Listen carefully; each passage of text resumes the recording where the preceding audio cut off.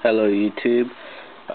Sorry I haven't been making videos for a while just because I've been kind of busy with making my own web browser. If any of you are interested in it, you could give me ideas before the final release this Christmas. Hopefully it'll be pretty good matching up with Google Chrome, Mozilla and Safari. Of course it's faster than Internet Explorer, but that's a different story. Well, either way, today I'm going to show you the tweaks that are compatible with the iOS 4.2.1. I'm not happy with the jailbreak right now because, of course, every time I turn it off, I have to turn it back on using that little red snow, tethered, which I hate.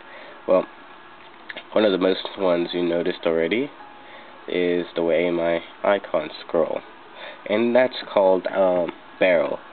Of course, you could download that off of Cydia, and technically it just gives like a 3D effect, like a cube. Yeah, so as you can see, cube effect. It's pretty cool. It's not laggy either. And another thing compatible, of course, would be FolderEnhancer. FolderEnhancer completely works with it. Let's see. Another thing works is well, I don't know, it's not appearing there, but it said it was compatible. I don't think it is. MyOS is compatible, so if you go to settings, you go down, see MyOS, you could turn anything off, home screen wallpapers off and on, all of that works. Of course you'll need to respring every time. LockInfo works with 4.2, just to show you. Oops, 4.2. Not many stuff works now, but yeah, it's a start. Let's see, weather icon, that works.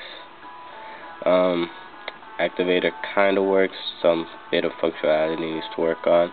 Another thing that is pretty cool that works is GraviBoard, and GraviBoard, all it does is lets you do that. And if you go to a different page where it's like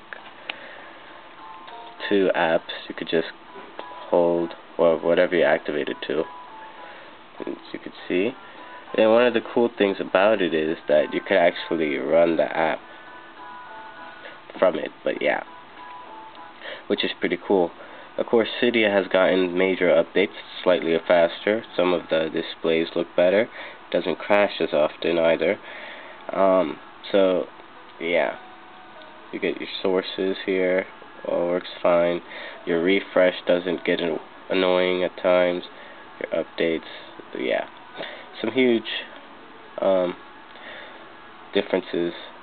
And as you can see, one of the ones you've probably already seen. Press the home button, and I guess that's pretty much it, you guys, because there's not that much that came out anyways. If you want to get this out, all you have to do is download MyOS and have everything on one app instead of 2 different apps. And finally for Safari, SbSettings works perfectly fine as well. Before I forget, one thing for Safari that pretty much works, as you can see, I have a whole rack of tabs. Just open a new tab and there you go. We have the little grid view for tabs, and all you have to do is just do that, and you could close it, open, basic stuff, which is pretty cool, instead of having that little scrolling. So yeah, that's another thing. This is called grid view, I think, for Safari. And then that will be it for today, guys. So yeah, I hope you enjoyed this. Hope you enjoyed this video. That's all I'm going to be talking about today. Any apps that get updated for 4.2.1, I'll make a video and let you guys know. I jailbroke my iPod yesterday because I didn't want to wait too long for the untethered one, but yeah, I really don't like the tethered. So yeah, thanks for watching, guys. Please comment, rate, subscribe, I'll be happy to help with any of you guys who have late responses because I'm working on a web browser. So thanks for watching, guys. Facetime me and add me on Game Center. And yeah, see you guys later.